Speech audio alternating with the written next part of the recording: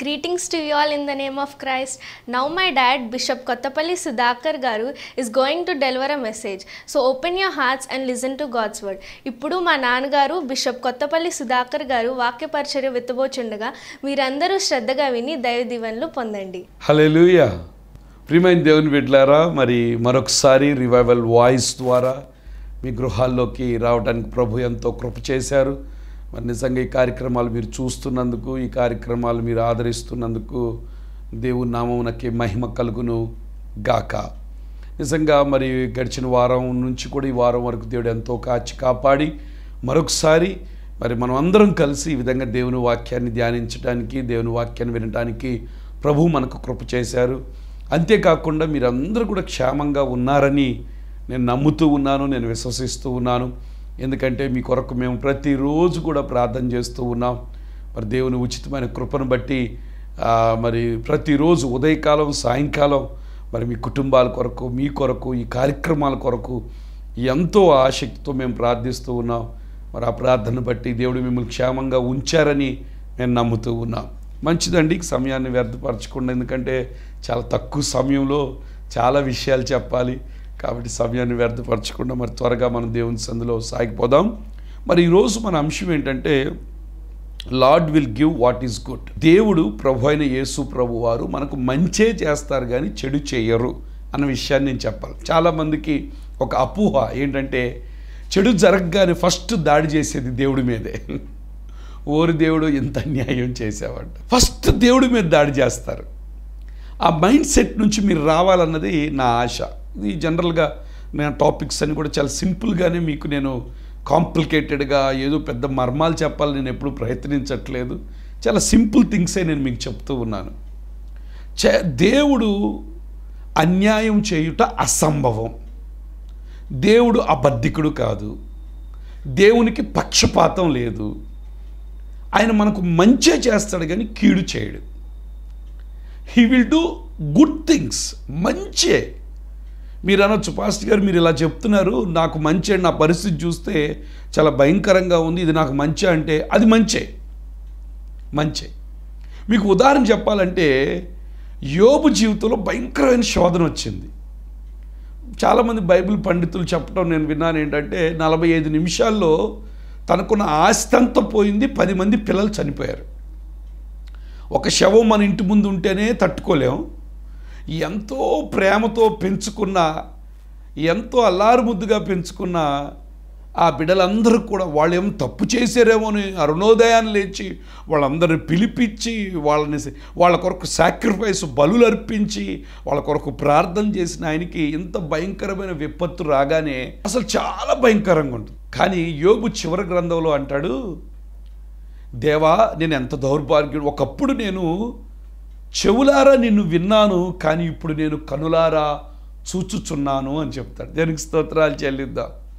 యోబుకు వచ్చిన ఆ శ్రమ, శోధన, వేదన, భయంకరమైన అది తట్టుకోలేని బాధ ఏం చేసిందంటే దేవుణ్ణి చూపించింది. కాబట్టి ఏది జరిగినది మన మంచి కోసమే. దేవుడు మంచి చేస్తాడు, చెడు చేయడు అనడానికి కొన్ని వాక్యాలు కూడా నేను మీకు చూపించాలని ఇష్టపడుతున్నాను. మీ పరిశుద్ధ గ్రంథం ఉంటే తెరవండి, చూద్దాం. పరిశుద్ధ గ్రంథంలో కీర్తన గ్రంథం 85:12లో ఏమని రాయి ఉందంటే, 85 కీర్తన 12వ చరణంలో ఏమనుందంటే, యెహోవా ఉత్తమమైన దానిని అనుగ్రహించును, మన భూమి దాన్ని ఫలమిచ్చును. దేవుడు ఉత్తమమైనవే అనుగ్రహించేవాడు. ఇంగ్లీష్లో ఏముందంటే, yes the lord will give what is good. మంచి ఇచ్చేవాడు కానీ చెడు చేసేవాడు కాదు. దేవునికి స్తోత్రాలు చెల్లిద్దాం. దేవుడు మన జీవితంలో ఉత్తమమైన వాటినే చేసేవాడు, ఉత్తమమైన కార్యాలు జరిగించేవాడు.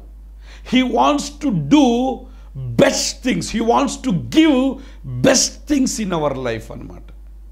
మంచి పనులు చేయడానికి ఆయన ఇష్టపడుతూ ఉన్నాడు. కాబట్టి ఎప్పుడు కూడా ఆయన చెడు చేయడండి. చెడు చేయుట అసంభవం. ఆయన చెడు చేయడు. మీకు నమ్మినా నమ్మకపోయినా ఇది వాస్తవం, ఇది సత్యం. ప్రభు మనకు చెడు చేయడు. ఏమండి, కరోనా వచ్చింది, ఈ కరోనా చెడు అంటే నేను అంటాను, ఇది ప్రభు కరోనా ఏం పెట్టలేదు, చాలామంది దేవుడు పెట్టాడు. కాదు, అపవాది కలిగించిన క్రియ ఇది. దేవునికి స్తోత్రాలు చెల్లిద్దాం. కొన్నిసార్లు మన తప్పిదాల వల్ల కూడా వచ్చే ప్రాబ్లమ్స్ మనకు ఉంటాయి. దేవునికి ప్రతిదాన్ని తీసుకెళ్ళి ప్రభు మీద వేసినాడు. ప్రభువుకి అర్థం కాదు, ఇదేంటి నన్ను అంటున్నారు అన్నట్లుగా ప్రభు చూస్తూ ఉండుండొచ్చు. కాబట్టి ప్రభు ఏం చేయడు, ప్రభు మనకు మంచి కార్యాలు చేసేదాడు. He will give best things, he will do best things in our life. ఒకవేళ మీరు వెళ్తున్న పరిస్థితి అది మీ మంచి కోసమే జరుగుతున్న ప్రతిది కూడా. అందుకే దావీదు అంటాడు, నేను త్రోవ విడిచి శ్రమ కలుగక ముందు నేను త్రోవ విడిచి తిని శ్రమ కలుగప్పుడు ఏమైంది తెలుసా, లైన్లోకి వచ్చాను నేను. అంటే ఈ శ్రమ మిమ్మల్ని లైన్లో పెట్టడానికి వచ్చిందేమో. దేవునికి స్తోత్రాలు చెల్లిద్దాం. హల్లెలూయా. ఇంకో వాక్యం కూడా మీకు నేను చూపిస్తాను చూడండి, ఇంకో మంచి వాక్యం. ఆ 85 అదే కీర్తన 85:8 దేవుడైన యెహోవా సెలవిచ్చిన మాటను నేను చెవిని పెట్టెదను, ఆయన తన ప్రజలతోనూ తన భక్తులతోనూ శుభవచనములే సెలవిచ్చును, వారు మరలా బుద్ధిహీనులు కాకొందురుగాక. దేవుడంట శుభవచనాలే, ఉత్తమమైన వాటినే చేస్తాడు, శుభవచనాలే కలిగిస్తాడు. ఓ థ్యాంక్ యూ జీసస్, హల్లెలూయా. శుభవచనాలు కలిగించే దేవుడు, ఉత్తమమైన వాటిని చేసే దేవుడు. కాబట్టి మనం ఆరాధిస్తున్న దేవుడు ఉత్తమమైన వాటిని జరిగించేవాడు, శుభవచనాలు కలిగించేవాడు. ఇంకా మీరు కొంచెం ఇంకో మాటలు కూడా నేను మీకు చూపిస్తాను. ఇర్మియా గ్రంథం 29:11. ఇర్మియా గ్రంథం 29:11 ఏముందో నేను చదువుతున్నా వినండి. నేను మిమ్మును గూర్చి ఉద్దేశించిన సంగతులు నేను ఎరుగుదును, నేను మిమ్మును గూర్చి ఉద్దేశించిన సంగతులు నేను ఎరుగుదును. మీ ప్లాన్స్ అన్ని ప్రభువుకు తెలుసు. రాబోవు కాలమందు మీకు నిరీక్షణ కలుగునట్లు అవి సమాధానకరమైన ఉద్దేశములే కానీ హానికరమైనవి కావు. ఇదే యెహోవా వాక్కు. మీ పట్ల ఉన్న ఉద్దేశాలు మేలుకరమైనవే, కీడు కాదు. ఆయన ఇంగ్లీష్లో చాలా బాగుంది. For I know the plans I have for you declares the lord, plans for welfare not for evil, to give you A future and hope. అండి, ఎంత మంచి మాటలు చూసారా. ఫ్యూచర్ ఇవ్వడానికి, నిరీక్షణ ఇవ్వడానికి, ఇంకా చూస్తే మీకు వెల్ఫేర్ అంటే మీ జీవితానికి బాగుపడే ఉద్దేశాలే కానీ పాడు చేసే ఉద్దేశాలు ఆయనకి ఎంత మాత్రము కూడా లేవని ప్రభు పేట తెలియపరుస్తున్నాను. ప్రియమైన దేవుని బిడ్డలారా, ఈ సాయంకాలం వేళ సమయంలో ఎంతో చక్కటి వాక్యాన్ని మీరు వింటూ ఉన్నారు కదా. దేవుడు మీ పట్ల మంచి ఉద్దేశాలు కలిగున్నాడు. ప్రభువు మీ పట్ల ఉత్తమమైనది జరిగించువాడు. ప్రభు మీ పట్ల శుభవచనాలు పలికే దేవుడని ప్రభు పేట నేను మీకు తెలియపరుస్తూ ఉన్నాను. కాబట్టి దేవుని సందులో మనం సాగుతున్నప్పుడు ప్రభు ఎంత మాత్రం కూడా మనకి కీడు చేయడని ప్రభు పేట నేను మీకు ఎందుకో తెలుసా, ఎందుకు ఆయన మనకు కీడు చేయడంటే నహూము గ్రంథం 1వ అధ్యాయము 7వ వచనంలో ఏముందంటే చూడండి, యెహోవా ఉత్తముడు, శ్రమ దినమందు ఆయన ఆశ్రయదుర్గము, తన యందు నమ్మిక ఉంచు వారిని ఆయన ఎరుగును. 3 మాటలు ఉన్నాయి దీంట్లో తెలుసా. యెహోవా ఉత్తముడు, శ్రమ దినమందు ఆయన ఆశ్రయుడు, మూడోది ఏంటో తెలుసా, ఆయన నమ్మిక ఉంచువాని ఆయన ఎరుగును. దేనికి స్తోత్రాలు చెల్లిద్దాం. హల్లెలూయా. ఈ దేవుడు ఉత్తమమైన దేవుడు, ఆయన ఆశ్రయమైన దేవుడు. శ్రమ దినమందు నీకు ఆశ్రయదుర్గం ఆయనే. కాబట్టి ఈయన ఎంత మాత్రం కూడా నీకు నమ్మికుంచిన వాళ్ళందరూ కూడా ఆయనకి తెలుసు అంట.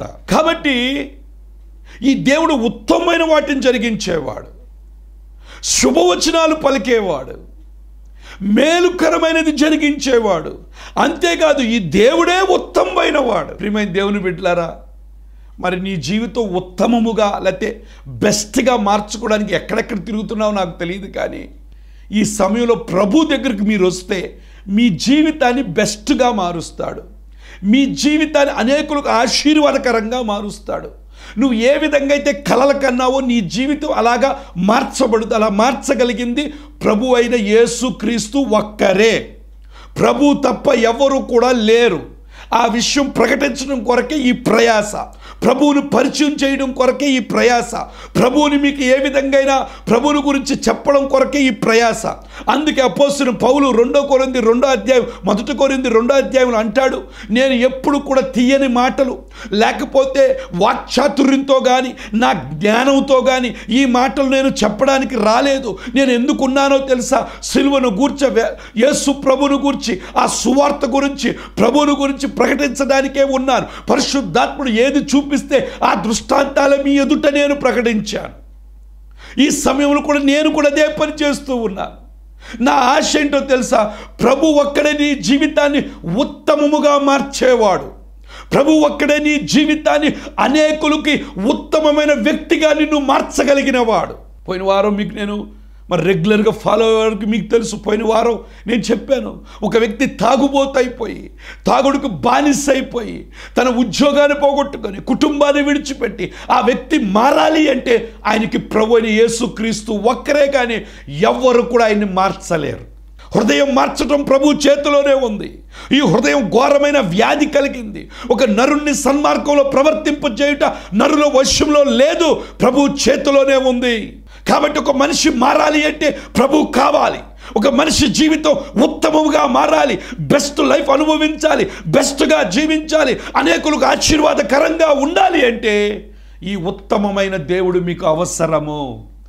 ఆయన పేరే నజరేయుడైన యేసుక్రీస్తు. మనం అంటే అపరాధం చేత, పాపం చేత చచ్చిన స్థితిలో ఉన్నాం, ఉత్తమం లేని స్థితిలో ఉన్నాం, భయంకరమైన పరిస్థితిలో ఉన్నాం, అపరాధంలో కొట్టుమిట్టాడుతూ ఉన్నాం, ఎంతో దారుణమైన స్థితిలో మనం ఉంటే దేవాది దేవుడు చూచి ఏ విధంగా నా బిడ్డల పరిస్థితులు మార్చాలి, ఏ విధంగా నా బిడ్డలను ఉత్తమ పరిస్థితిలో నిలబెట్టాలి. వారు అనుకుంటున్నారు ఈ పాపమే ఉత్తమం అనుకుంటున్నారు, ఈ శాపమే ఉత్తమం అనుకుంటున్నారు. అది కాదు, దానికైనా ఒక అబండెంట్ లైఫ్.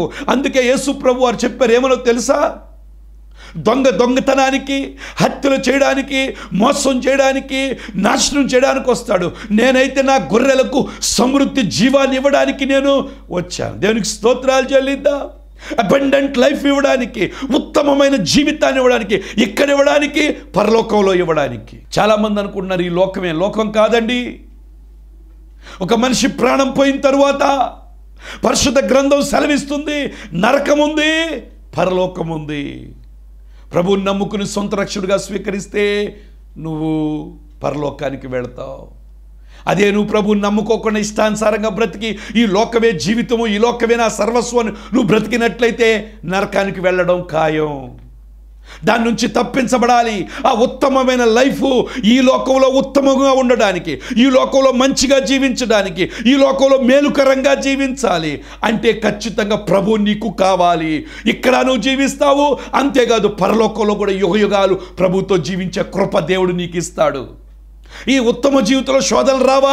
వస్తాయి. వచ్చిన ఉత్తమమైన దేవుడు నీతో ఉన్నాడు. ఈ నహూములో మనం చదివాం, ఆయన ఉత్తమముడు, ఆయన ఆశ్రయించే వారికి ఆయన ఆశ్రయదుర్గము, ఆయన నమ్ముకున్న వాళ్ళందరూ ఆయనకి ఎరుగును అని చెప్పుంది. ఆయనకి తెలుసు ఈ దేవుడు నీతో ఉంటే ఎన్ని శ్రమలు వచ్చినా, ఎన్ని కష్టాలు వచ్చినా, ఎన్ని ఇబ్బందులు వచ్చినా నీ జీవితాన్ని నువ్వు తీసుకోవు. ప్రతి పరిస్థితిలో నువ్వు నిలబడతావు. ఎందుకో దేవుడు మన పట్ల ఉన్న ఆలోచనలు ఏంటో తెలుసా? ఆయన మనకంట నిరీక్షణ ఆధారం ఆయనే. కాబట్టి మనం చదివాం, ఎక్కడ చదివాం? దీంట్లో ఇర్మియా గ్రంథంలో చూస్తే, ఇర్మియా గ్రంథం 29:11 మనం చదివాం ఇందాకే. For I know that plans I have for you. నేను మిమ్మల్ని గురించిన ఉద్దేశించిన సంగతులు నాకు తెలుసు. మీ కొరకు మంచి ఉద్దేశాలే ఉన్నాయి. నిజంగా చాలామంది ఈ లోకంలో తమ ప్రాణాలను, ఎంతోమంది సెలబ్రిటీస్ కానీ, కొంతమంది కుటుంబ కలహాలు వచ్చి ఎంతోమంది తమ ప్రాణాలను ఆత్మహత్యలు చేసుకుంటూ ఉన్నారు. వాళ్ళకి ఈ ప్రభుని గురించి తెలిస్తే ఎంత బాగుండు అన్నదే నా ఆశ. ఈ ప్రభు మీ పట్ల నువ్వు చనిపోవడం ఆయన ఉద్దేశం కాదు, నువ్వు చనిపోవడం ఆయన ఉద్దేశం కాదు, నువ్వు ప్రాణాలు అర్ధాంతరంగా తీసుకోవడం ఆయన ఉద్దేశం కాదు. ఒకవేళ నువ్వు చదువులో రాణించిపోయినా పర్వాలేదు, ప్రభు నీతో ఉంటే ఖచ్చితంగా దేవుడు నిన్ను అనేకుల ముందు ఆశీర్వాదకరంగా దేవుడు నిన్ను మారుస్తాడు. ఒకరోజు అంటండి, ఒక పాప 10th క్లాస్ ఫెయిల్ అయింది. ఫెయిల్ అవగానే తల్లిదండ్రులు అంతా తిడతా ఉంటే వాళ్ళ డాడీ దగ్గర పరిగెత్తుకుంటా వెళ్ళి, డాడీ మనం స్తుతి కూటము కృతజ్ఞతా కూడికి పెడతామందండి. పెడతామని చెప్పి, ఎందుకమ్మా నువ్వు 10th ఫెయిల్ అయ్యావు కదా అంటే, కాదు డాడీ, పాస్ అయినప్పుడే పెట్టడం కాదు కూటం, ఈ మీటింగు తప్పినప్పుడు కూడా పెట్టాలి, అప్పుడు కూడా దేవుని స్తుతించాలి. మనం వాక్యం వింటున్నాం కదా, స్తుతిద్దామని చెప్పి వెళ్ళి పాస్టర్ గారికి ఫోన్ చేసి పాస్టర్ గారి దగ్గరికి వెళ్ళారనుకుంటా. వెళ్ళి, పాస్టర్ గారు అండి కృతజ్ఞత కొడుకు పెట్టాలా గారు. పాస్టర్ గారు ఓకేనండి పెడదాం, ఏం బాధ లేదు. దేని గురించి సార్, దేని సందర్భం అంటే, మా పాప తప్పిందండి దాని గురించేనా. పాస్టర్ గారికి కూడా కొంచెం అనుమానం వచ్చి, ఇదేంటి వీళ్ళు ఎట్లా అడుగుతున్నారు, తప్పితే ప్రార్థన ఏంటి, పాస్ అయితే చక్క బిర్యానీ వండి స్వీట్లు గిట్లు పెట్టాలి కానీ ఈ తప్పితే ప్రార్థన ఏంటి అని చెప్పి అనుకుంటా ఉన్నారని. సరే అని చెప్పి పాస్టర్ గారు ఇంకా మరి విశ్వాసులు అడుగుతున్నారు ఏం చేద్దామని, అసలు ఏం వాక్యం చెప్పాలో అర్థం కాక సరే మీటింగ్ పెట్టారు. చాలా గ్రాండ్గా భోజనాలు అన్నీ చేయటం అంతా కూడా జరిగిందంట. సరే అని చెప్పి మీటింగ్ పెట్టిన తర్వాత మరి పాస్టర్ గారు నిలబడి నిజంగా ఈ కుటుంబం చాలా ఆదర్శం. కష్టాల్లో ఉన్నప్పుడు ఎవరన్నా అంత హ్యాపీగా ఉన్నాడు మీటింగ్ పెడతారు, కానీ ఏదో స్వస్థత వచ్చినప్పుడు, లేకపోతే రోగం నుంచి బయటపడినప్పుడు, లేకపోతే ఏదైనా లాభం కలిగినప్పుడు పెడతారు. ఈ కుటుంబం అయితే వాళ్ళకి నష్టం కలిగినప్పుడు ప్రార్థన పెట్టారు, వాళ్ళ ఇబ్బందుల్లో ఉన్నప్పుడు ఈ ప్రార్థన కృతజ్ఞత పెట్టారని చెప్పి ఎంతగానో వాక్యం చెప్పి సంతోషించారు. ఆ మీటింగ్కి ఏమైందంటే, ఆ మీటింగ్కి ఒక బాబు ఎక్కడో మంచి విదేశాల్లో ఉద్యోగం చేసుకుంటూ చాలా మంచిగా చదువుకుంటూ సెటిల్ అయిన బాబు బంధువులు ఇంటికి వస్తే వాళ్ళు అన్నారు, అరే బాబు ఇట్లా మీటింగ్ అంటే ఆయనకు ఆశ్చర్యం కలిగిందంటే, ఏంటి పాస్ అయితే మీటింగులు పెడతారు కానీ ఇదేంటి ఇలాగ ఈ సెలబ్రేషన్ చూద్దామని చెప్పి ఆయన సంతోషంగా వాళ్ళతో కలిసి అక్కడికి వచ్చాడు. వచ్చిన తర్వాత ఈ పాపను చూసిన తర్వాత ఆ పాప లేచి సాక్ష్యం చెప్పడం ఇవన్నీ చూసి ఆయనకి మనసులో ఒక ఆలోచన వచ్చింది, నాకు ఇలాంటి అమ్మాయి నాకు కావాలి భారీగా అని చెప్పి వాళ్ళ కుటుంబ మీటింగ్ అయిన తర్వాత కుటుంబస్తుల దగ్గరికి వెళ్ళి, ఏమండి మీ పాపను నేను పెళ్లి చేసుకుంటానండి అని చెప్పి అక్కడ వాళ్ళతో ఒప్పందం చేసుకుని కొంతకాలం తర్వాత ఆ పాప ఇంటర్మీడియట్ అలాగా తర్వాత పాస్ అయి చదివిన కొంత ఏజ్ రాగానే ఆ పాపను వివాహం చేసుకుని చక్కగా ఆమె విదేశాల్లోకి వెళ్ళిపోయి సెటిల్ అయిపోయింది. దేవునికి స్తోత్రాలు చెల్లిద్దాం. హల్లెలూయా. ప్రియమైన దేవుని బిడ్డలారా, నిజంగా ఆ కీడులో కుంగిపోయి ఏదో ఆత్మహత్య చేసుకుని ఈరోజు చాలామంది పిల్లలు 10th మార్కులు రాగానే అమ్మో మా తండ్రి తిడతారు వాళ్ళు తిడతారని ఇంట్లోంచి పారిపోవడం, లేకపోతే ఆత్మహత్యలు చేసుకోవడం ఎంతోమంది చేస్తున్నారు. ప్రియమైన ఒకవేళ ఎవరొస్తున్నారా ఈ వాక్యాన్ని మీరు వింటే దయ్యుంచాలని పనులు చేయమాకండి. దేవుడు ఖచ్చితంగా మీ పక్షాన్ని గొప్ప కార్యం చేస్తాడు. మీ పట్ల ఉన్న ఉద్దేశాలు చాలా గొప్పవి. దైవ సాకుడుగానే చెప్తున్నాను, దేవుని యొక్క అభిషేకం కింద నేను చెప్తున్నాను. ఎవరైతే ప్రభు ఈరోజు ముఖాముఖి మీతో మాట్లాడుతూ ఉన్నాడు, ఖచ్చితంగా ప్రభు నీతో మాట్లాడుతూ ఉన్నాడు. నీ పట్ల దేవునికి ఉన్న ఉద్దేశములు చాలా గొప్పవి. అధైర్యపడవద్దు, కృంగిపోవద్దు. ఖచ్చితంగా దేవుడు నీ పట్ల గొప్ప ప్రణాళిక కలిగి ఉన్నాడు. గొప్ప కార్యాలు దేవుడు నీ పట్ల చేయబోతున్నాడు. యేసు నామములో నేను చెప్తున్నాను, నువ్వు నమ్మకంగా అలాగే దేవుని సన్నిధిలో సాగు, అలాగే దేవుని విడిచిపెట్టకుండా ఉండు. ఒక దినాన దేవుడు నీ తలను పైకెత్తబోతున్నాడు. అవమానాన్ని ప్రతిగా రెట్టింపు ఘనతను దేవుడు నీకు ఇవ్వబోతున్నాడు.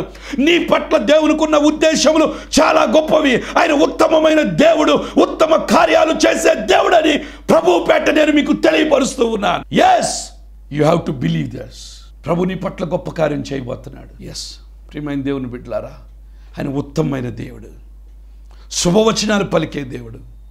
నీ పట్ల ఉన్న ఉద్దేశములు గొప్పవి. ఎలాంటివో తెలుసా? నీకు మేలుకరమైనవి, నీకు ఉపయోగపడేవి, నీ భవిష్యత్తును మార్చే ఉద్దేశాలు, కానీ నిన్ను పాడు చేసే ఉద్దేశాలు కానే కాదు. ఇప్పుడు ఒక ప్రశ్న, ఫాస్ట్ గారు మీరు దేవుడు చేస్తాడని చెప్తున్నారు, మరి ఈ శోధనలు శ్రమలు ఎందుకు వస్తున్నాయి మాకు? అది కూడా పరిశుద్ధ గ్రంథంలో దేవుడు రాయించాడు.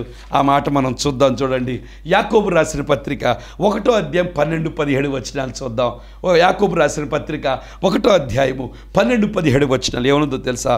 శోధనలు సహించువాడు ధన్యుడు, అతడు శోధనలు నిలిచిన వాడై ప్రభు తన్ను ప్రేమించిన వాగ్దానం చేసిన జీవ కిరీటం పొందును. శ్రమలో శోధనలు సహించేవాడు ధన్యుడు, వాడికి జీవ కిరీటం వస్తుంది. ఒకవేళ శోధనల కన్నా శ్రమ కింద వెళుతున్నావా, మీరు ధన్యులు, జీవ కిరీటం మీకు రాబోతుంది. దేవునికి స్తోత్రాలు చెల్లిద్దాం. ఎందుకు ఈ శోధ చూడండి, దేవుడు కీడు విషయమై శోధింపనేరడు, ఆయన ఎవరిని శోధింపడు గనుక ఎవడైనను శోధింపబడినప్పుడు నేను దేవుని చేత శోధింపబడుచున్నానని అనకూడదు. ఈ శ్రమలో శోధనలు ఇరుకులు ఇబ్బందులు వస్తే దేవుడే నాకు పెట్టాడండి, దేవుడు నన్ను మార్చుకోవడానికి పెట్టాడండి, నా భర్తను తాగిచ్చేది నన్ను మార్చడానికండి, పిచ్చి మాటలు అవన్నీ కూడా దేవుడు సాతానుగాడు పెడతాడు శోధనలన్నీ. దేవుడు ఎప్పుడు కూడా నిన్ను శోధించడు. ఎవడైనా శోధించినప్పుడు దేవుడు నన్ను శోధించడని అనకూడదు. ప్రతివాడు తన స్వకీయమైన దురాశల చేత ఏడవబడి మరుల కొల్పబడి వాడే శోధింపబడును. ఎలాగొస్తాయి? స్వకీయ దురాశల చేత. మీ దురాశ మీకు శోధనలోకి మిమ్మల్ని నెట్టారు. ఎక్కువ డబ్బు సంపాదించాలని లంచాలు ఎక్కువ తీసుకున్నావు అనుకో, ఏమైపోతావు నువ్వు? మొన్న ఎవరో ఒక ఆయన్ని పట్టుకున్నారు, 100 కోట్లు దొరికినాయి. ఎన్ని బిల్డింగులు, ఎన్ని షాపింగ్ కాంప్లెక్స్లు, ఇంట్లో ఎంత డబ్బు, ఎంత బంగారం. తనకు వచ్చే జీతం ఆయనకి చాలక ఎక్కువ సంపాదించేసేయాలి. ఆఖరికి ఏమైపోయాడు? ఈరోజు పేపర్లోకి ఎక్కాడు, ఉద్యోగం ఊడింది, ఇంట్లో కూర్చుని ఏం చేస్తాడు? ఎవరికి చూపిస్తారు? కుటుంబానికి ఎంత అవమానం వచ్చిందండి. రైస్తో బిడ్డలు లంచాలు తీసుకోకూడదు, గుర్తుపెట్టుకోండి. లంచాలు తీసుకుంటున్నావా, నష్టపోతావు. ఇక్కడ నష్టపోతావు, నరకానికి పోతావు. లంచాలు, మోసాలు, కొంతమంది దురాశ. వ్యాపారాలు చేసే వాళ్ళకి ఎంత దురాశ అంటే కేజీకి పావు కిలోనే అప్పటికి రాత్రి బిల్డింగ్ కట్టేయాలి. ఎప్పుడో తూనికలు కొలతలు వచ్చి పట్టుకుంటారు, అసలుకే మోసం వచ్చింది. దురాశ దుఃఖానికి చేటు. చాలామందికి దురాశ ఉంటుంది. దురాశ అంటే మరులు కొల్పబడి ఏముందో తెలుసా, దురాశ ఏడవబడి, దురాశ నిన్ను ఈడ్చుకెళ్ళిపోద్ది. ఎక్కడికి? జైల్లోకి ఈడ్చుకుపోద్ది, పేపర్లోకి ఈడ్చుకుపోద్ది, న్యూస్ ఛానల్లో నువ్వే కనబడతావు. దురాశ చాలా జాగ్రత్తగా. కొంతమందికి జీతం చాలదు, ఎక్కువ డబ్బులు, ఇంకెక్కడొస్తే పేదోళ్ళు వచ్చినా ఒక 1000, 2000, 3000 ఇవ్వు. ఎందుకండి? ఎప్పుడో పండుద్ది పంట. నేను తీసుకెళ్ళి పేపర్లో ముందు పేజీలో వేస్తారు నిన్ను. అప్పుడు నీ కుటుంబానికి ఎంత అవమానం, నీ పిల్లలకి ఎంత అవమానం. దేవుడు నాకు తెలియదు ఈ మాటలు మాట. ఒకవేళ లంచాలు తీసుకుంటే కార్యక్రమాన్ని చూస్తున్నామేమో, మానేసే నా మాటిని. దైవ సేవకుడిగా చెప్తున్నాను, ఖచ్చితంగా శోధనలో పడిపోతావు, ఖచ్చితంగా ఇబ్బందుల్లో గురి అవుతావని ప్రభు పేట నేను మీకు తెలియపరుస్తున్నాను. దురాశ అంట ఈడవబడి మరులు కొల్పబడిన వాడు శోధింపబడును. దురాశ గర్భము ధరించి పాపమును కనును, పాపము పరిపక్వమై మరణము. దేవునికి స్తోత్రాలు చెల్లిద్దాం. ప్రియమైన దేవుని బిడ్డలారా, దురాశ నిజంగా ఈ శోధనలు మన వల్లే, మన దురాశ వల్ల, మనలో ఉన్న ఆ పాప యొక్క ఆలోచన వల్ల. కొంతమంది, ఎంతోమంది వాళ్ళలో పాప ఆలోచనలు పుట్టి ఆఖరి మరణానికి లోనైపోయాడు. ఆ నిర్భయ కేసు చూసాం, వాళ్ళలో పాప దురాశ పుట్టి ఆ పాపం చూడగానే ఏదో ఆఖరికి ఉరికంబం ఎక్కాల్సిన పరిస్థితి ఏర్పడింది. కాబట్టి ప్రియమైన దేవుని బిడ్డలారా, ఈ శోధనలు మన వల్లే, కానీ దేవుడు ఎంత మాత్రం కూడా మనకు శోధనలు పెట్టడని ప్రభు పేట నేను మీకు తెలియపరుస్తున్నాను. ఎందుకు ఈ మాటలు చెప్తున్నంటే, మీరు ఆరాధిస్తున్న దేవుడు, మీరు సేవించుచున్న దేవుడు ఉత్తమమైన వాటిని చేసే దేవుడు, మీకు శుభవచనాలు పలికే దేవుడు. ఆయన మీ పట్ల ఉద్దేశాలు మేలుకరమైన ఉద్దేశాలు, హానికరమైన ఉద్దేశాలు ఎంత మాత్రం కూడా లేవు. ఆయన మీకు సహాయం చేసే దేవుడని ప్రభు పేట నేను మీకు తెలియపరుస్తూ ఉన్నాను. కాబట్టి ఈ యొక్క సమయంలో ఒకవేళ దేవునికి అయిష్టంగా బ్రతుకుతున్నావా, దేవునికి దూరంగా బ్రతుకుతున్నావా, నీ మనసు మార్చుకో, ప్రభువు వైపు చూడు, చెడుతనాన్ని విడిచిపెట్టు. ఆయన ఉత్తమమైన కార్యాలు నీ జీవితంలో చూస్తావని ప్రభు పేట తెలియపరుస్తున్నాను. ప్రియమైన దేవుని బిడ్డలారా, ఖచ్చితంగా ప్రభువు వైపు చూస్తే ఖచ్చితంగా దేవుడు నీకు గొప్ప కార్యాలు చేస్తాడని ప్రభు పేట నేను అందుకే ప్రభు ఏమంటున్నాడో తెలుసా, అడుగుడి మీకు ఇవ్వబడును. మత్తయి సువార్త 7:7-11 అడుగుడి మీకు ఇవ్వబడును, వెతకుడి మీకు దొరుకును, తట్టుడి మీకు తీయబడును. అడుగు ప్రతివాడు పొందును, వెతుకువానికి దొరుకును, తట్టివానికి తీయబడును. మీలో ఏ మనుషుడైనా తన కుమారు తన రొట్టెనడిగితే వానికి రాతినిచ్చునా, చేపనడిగితే వానికి పామునిచ్చునా? మీరు చెడ్డవారయ్యుండి మీ పిల్లలకు మంచి ఈవులు నెరిగి ఉండగా పరలోక, ఈ మాట గుర్తుపెట్టుకోండి, పరలోకమందున్న మీ తండ్రి తన్ను అడుగు వారికి అంతకంటే ఎంతో నిశ్చయముగా మంచి ఈవులను ఇచ్చును. దేవునికి స్తోత్రాలు చెల్లిద్దాం. హల్లెలూయా. ప్రియమైన దేవుని బిడ్డలారా, ఆయన ఉత్తమైన దేవుడు అండి. అంతేకాదు శుభవచనాలు పలికే దేవుడు, ఉత్తమైన ఇచ్చే దేవుడు. మీ పట్ల ఉన్న ఉద్దేశాలు మేలుకరమైనవే, హానికరమైన ఉద్దేశాలు లేవు. అంతేకాదు మంచి ఈవులను ఇచ్చే దేవుడు. Thank you Jesus. హల్లెలూయా. మంచి ఈవులను ఇచ్చే దేవుడు.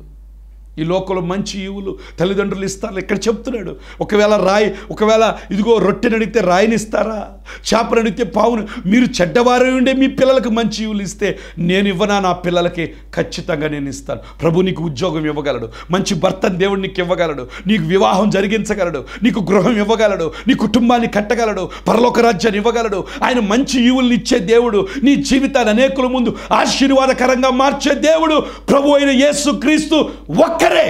కాబట్టి ప్రభువుని నమ్మండి, ప్రభుని విడిచిపెట్టొద్దని ప్రభు పేడ తెలియపరుస్తున్నాను. కాబట్టి దేవుడు తప్ప మనకెవరు? మీరు అనొచ్చు, పాస్టర్ గారు దేవుడు నిజంగా మంచిగా. నేను ఒక మాట చెప్తున్నాను తెలుసా, యేసు ప్రభు వారిని మన కొరకు ఎంతగానో ఆయన ఇచ్చాడు. ఎంత మంచి ఇవి తెలుసా, ఈ లోకల ఆస్తులు అంతస్తుల కన్నా యేసయ్యని సంపాదించుకోవడం ఎంతో గొప్పది. అందుకే యోహాను సువార్త 3:16 తెలుసా, దేవుడు లోకమును ఎంతో ప్రేమించను కాగా తన అద్వితీయ కుమారుని యందు పుట్టిన యందు విశ్వసించు ప్రతివాడు నశింపక నిత్య జీవం పొందునట్లు ఆయనను అనుగ్రహించెను.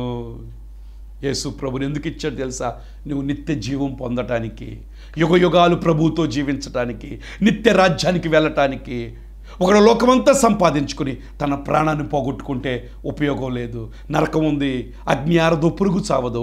పరలోకం ఉంది, యుగయుగాలు జీవిస్తావు. యేసయ్యను నమ్ముకుంటే పరలోకం యుగయుగాలు జీవిస్తావు. ఇక్కడ కూడా సంతోషంగా, హ్యాపీగా, ఆనందంగా, ఉత్తమమైన కార్యాల్లో నువ్వు జీవించగలుగుతావని ప్రభు పేట తెలియపరుచు. ఇంకా ప్రభువుని నమ్ముకోకుండా ఉన్నావా?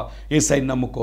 యేసయ్య నిజమైన దేవుడు, సర్వశక్తి గల దేవుడు, నీ ఆత్మ రక్షించగలిగిన దేవుడు, పరలోక రాజ్యం తీసుకెళ్లే దేవుడు, ఉత్తమైన కార్యాలు చేసే దేవుడు, శుభవచనాలు పలికే దేవుడు అని ప్రభు పేట తెలియపరుస్తూ యేసు ప్రభుకి మీ హృదయాన్ని ఇవ్వాలని ప్రభు పేరట మీ అందరికీ నేను తెలియపరుస్తున్నాను. ఇంకా యేసయ్యకి తగినట్టుగా జీవించకపోతే మనసు మార్చుకుని బ్రతకాలని ప్రభు పేట నేను తెలియపరుస్తున్నాను. ప్రభు త్వరగా రాబోతున్నాడు. నీ హృదయాన్ని ప్రభుకి ఇవ్వమని ప్రభు పేట. ఇంకా రక్షణ పొందుకొని ఉంటే నేడే రక్షణ దినం. నమ్మి బాప్తిసం పొందిన వాడు రక్షింపబడును, నమ్మని వానికి శిక్ష విధింపబడును. శిక్ష నుంచి నువ్వు తప్పించబడాలి అంటే యేసయ్యను నువ్వు నమ్ముకోవాలని ప్రభు పేడ తెలియపరుస్తూ ఇంతటితో నేను ముగిస్తున్నాను. తల్లోంచని ప్రార్థన చేస్తూ, పరిశుద్ధుడా నీకే వందనాలు. మీరు ఉత్తమమైన దేవుడు అనే విషయాన్ని నేను తెలియపరిచాను. శుభవచనాలు పలికే దేవుడు అని తెలియపరిచాను. అయ్యో మా మంచి యువులు ఇచ్చే దేవుడు అని తెలియపరిచాను నాయన. అయ్యా నువ్వు తప్ప మాకెవరు లేరు నాయన. మా జీవితాల్లో ఉత్తమైన కార్యాలు చేసే దేవుడు మీరొక్కరే, మీరే ఉత్తమైన వారు అని బిడ్డలకు నేను తెలియపరిచాను. ఈ మాటలు నమ్మి విశ్వసించి ముందుకు సాగ కృప తెచ్చాను. ఎవరైనా అనారోగ్యంతో ఉంటే యేసును ఇప్పుడే స్వస్థత ప్రకటిస్తున్నాను. కరోనాతో ఉంటే యేసును స్వస్థత ప్రకటిస్తున్నాను. క్వారంటైన్లో ఉంటే యేసును స్వస్థత ప్రకటిస్తున్నాను. నీ కృప, నీ కాపుదల నుంచి నడిపించి సహాయం చేయమని ప్రభువా, వారికి ఆర్థిక పరిస్థితులను మెరుగుపరచండి. ఈ నెలలో నువ్వు మేలు నాయన, మమ్మల్ని విడువవు, ఎడబాయవు అని చెప్పావు. అట్లా బిడ్డలతో ఉండి నడిపిస్తున్న విధానం బట్టి స్తోత్రాలు చెల్లిస్తూ నచ్చని యేసుక్రీస్తు వారికి నామమున వేడుకున్నాం తండ్రి. ఆమేన్, ఆమేన్. యేసు రక్తమే జయం, సిలువ రక్తమే జయం. ప్రవేశన సంపూర్ణ విజయం కలుగును గాక. ఆమేన్, ఆమేన్, ఆమేన్. ప్రియమైన దేవుని బిడ్డలారా, ఈ కార్యక్రమాలు మీరు చూస్తున్నందుకు చాలా వందనాలండి.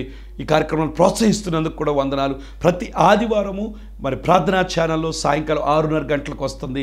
ఒకవేళ మీరు చూడలేకపోతే ఇండియన్ రివైవల్ చర్చ్ అని యూట్యూబ్ ఛానల్ ఉంది, దాంట్లో మీరు చూడొచ్చు. అలాగే ఇప్పుడు 40 రోజులు ప్రార్థనలు జరుగుతున్న ఉపవాస ప్రార్థనలు యూట్యూబ్లో సాయంకాలం, ప్రతిరోజు సాయంకాలం 7:30 గంటలకు ఇండియన్ రివైవల్ చర్చ్ అని కడితే యూట్యూబ్ ఛానల్లో లైవ్ వస్తుంది. దాంట్లో మీరు పాల్గొనొచ్చు అని ప్రభు పేట మీకు నేను తెలియపరుస్తున్నాను. ఈ ప్రోగ్రాం మీరు ప్రోత్సహించాలంటే గూగుల్ పే కానీ ఫోన్పే ద్వారా మీరు చేయొచ్చు.